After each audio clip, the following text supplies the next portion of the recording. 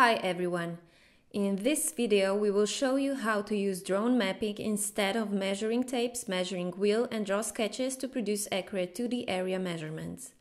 In case you would like to order material for your project or produce offer for end customer, this could be a great solution for you. Here we have already calculated orthophoto and point cloud and we are in CAD tab. Start drawing with drawing tool. You can connect whichever element on the map.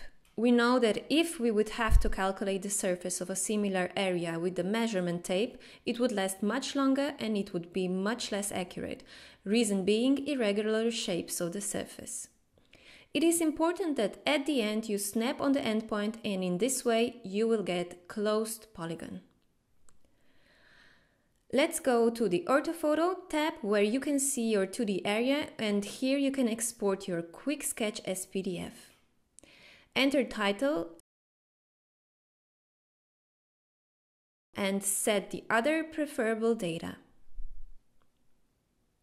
Select where you would like to save the file and finish the export. Your PDF document is ready in seconds.